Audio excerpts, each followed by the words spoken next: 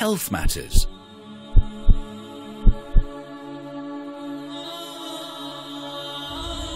Assalamu alaikum wa rahmatullahi wa barakatuhu. Dear fans of the TDR network, welcome to a very special interview today as we have Dr. Professor Kemal Deen with us here on our show.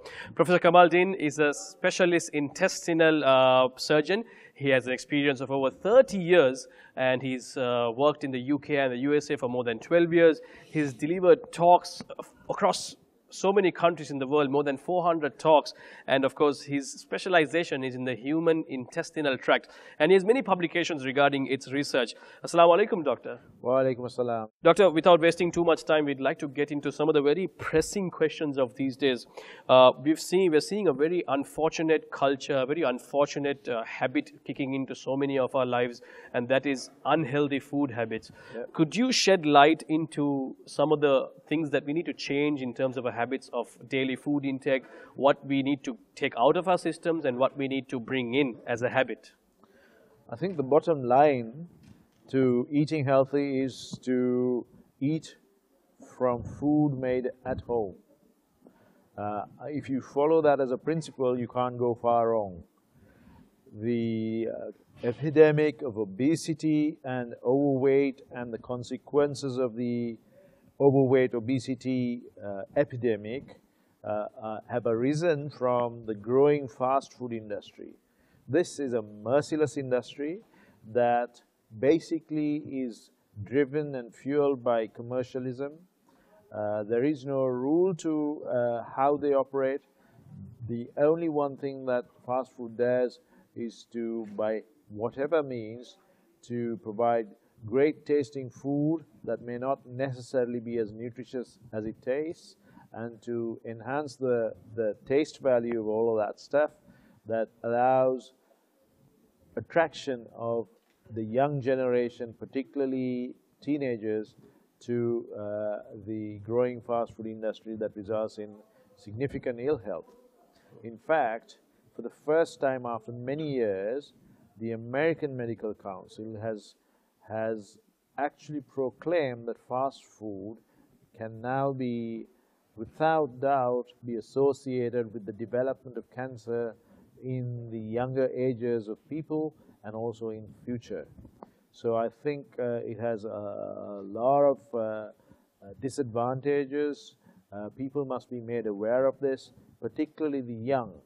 And let's face it, if you are unhealthy, there's no point living for the rest of your life for 80 years, because that gives you a poor quality of life, and that's not what you want. Absolutely. You want to be productive citizens, productive people of the community, and help the world in a way that disrupts the negative trend that we see happening across the world. Mm-hmm. Doctor, you will agree with me that the central piece of every human being, the central piece of flesh, if you put it that way, is the heart, isn't it? And it has great impact on the way you maintain it. What we're seeing is an epidemic of heart diseases, which are very common nowadays. They're prevalent all around the world. Tell us some of the steps we can take to avoid, first of all, to avoid these heart diseases, and then, you know, if you do come across such diseases, how do you work towards getting back to a normal heart? Well, the first thing that you need to understand about avoidance of heart diseases and the consequences of heart diseases is to eat healthy. Absolutely. That means a balanced diet, and essentially if you can stay to a prescribed weight for your height, which is in shortened form referred to as the body mass index, that was generally a good guide. Mm-hmm. There is no huge Wikipedia type dictionary that you can refer to keep your heart healthy. Just stay with a balanced weight, and that will arise from having a normal healthy diet. On the one side. On the other side, you have the exercise component. The heart is exercised and kept toned, just like everything else in the body, by a program of exercises called the cardio workouts. And cardio workouts essentially are workouts that keep your heart rate at a particular prescribed level of exercise for a short period of time that will go with both your age, weight, and height. So cardio exercises 30 minutes a day for 3 times of the week is the minimum recommended to keep a good, balanced, healthy heart and to keep the equilibrium between overeating and exercising. Right. So in summary, what doctor is telling us is that the key to a healthy heart is that one aspect is healthy eating, and another aspect is a regular workout. Am I right, doctor? Yes, and the one thing that I need to also emphasize on is to quit smoking if you're already a smoker, because smoking does induce significant heart disease that really nobody needs, especially if you're in this fast food game. Absolutely. And consuming a lot of unnecessary nutritious foods that cannot be expended. I guess it's a deadly combination, to say the least, you know, of smoking and fast food, that basically bad eating habits. Right, we don't have too much time, doctor. These are meant to be short interviews, so I'll get to my most important question, and that is the fact that, you know, from a personal perspective, I've seen, and most of my friends have seen, that our parents, you know, some of the elders in the community, even at the age of, let's say, 40 or early 50s, they do seem to be developing these sicknesses like cholesterol and diabetes, having known that back in the day when they were our age, they probably ate much healthier.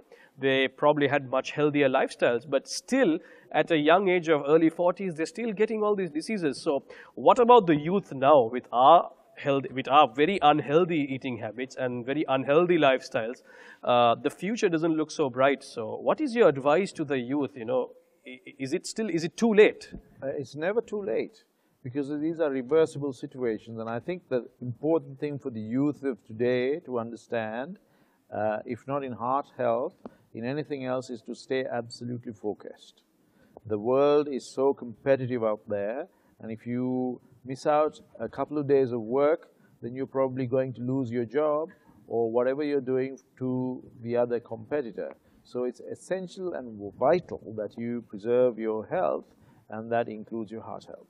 All right, that's fantastic to know. I think there was a very enlightening session with Dr. Professor Kemal Deen. I think we are absolutely honored and privileged once again that he agreed to come talk to us for this short while. Doctor, once again, thank you very much. Jazakumullah khair. Allah bless you abundantly. Thank you so much to you too, and assalamu alaikum. Wa alaikum assalam. Jazakallah khair to the fans of the TDR network.